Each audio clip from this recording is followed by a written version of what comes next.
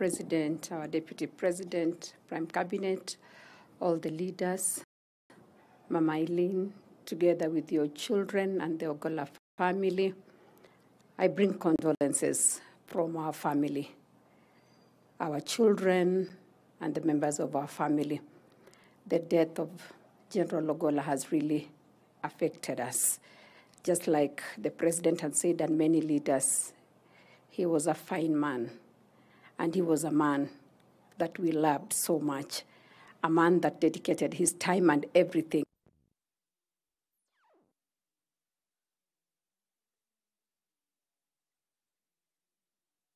The children are very affected. I think they knew him personally, and when the news came, they just kept saying, "Hope not, General Ogolla."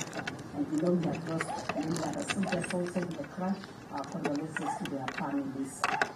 May the Lord comfort you. I bring also condolences from Prophet Teresa Wayuno. And she said that there are so many people in this country that you do not know that are praying for you at this difficult time. May the Lord comfort you. I know we have talked many times. I met you during one of the functions where General was, and we got to know one another. And we'll continue just to pray for you. And together with the family, we say, may the Lord strengthen you during this difficult time. God bless you. Thank you, Your Excellencies. I'll request then we be upstanding and call upon His grace to close